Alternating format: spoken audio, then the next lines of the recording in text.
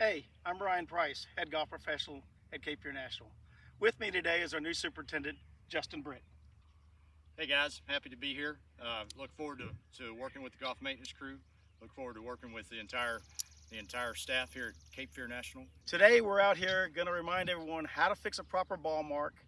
Remember, when you're out there playing, fix your ball mark plus one more to leave the golf course in better shape than you find it. And then Justin's going to talk about our greens from an agronomy standpoint and what he's doing to make them better. When fixing your ball mark, always work around the outside of the ball mark, pushing the grass to the middle. Doesn't look how pretty it looks at this time, but we're making sure we get all the turf back into one position. Once we're done, we're going to smooth it over with our putter.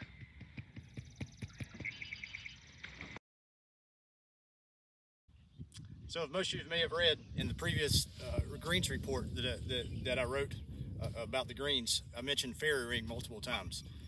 Fairy ring is the dark green colored kind of half circles and circles on the greens. Fairy rings are caused from a breakdown of organic material in the root zone, causing the soil to be hydrophobic and rich in nitrogen, one of the nutrients that the plant needs. The dark green circles sometimes become hydrophobic. These are where you see the brown areas around the green circles. These areas become very dry, hydrophobic, and the only way to fix them is with chemical applications twice monthly. So fairy rings don't specifically affect ball roll.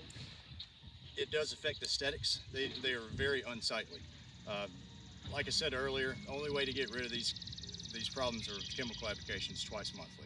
Let me show you what a fairy ring looks like.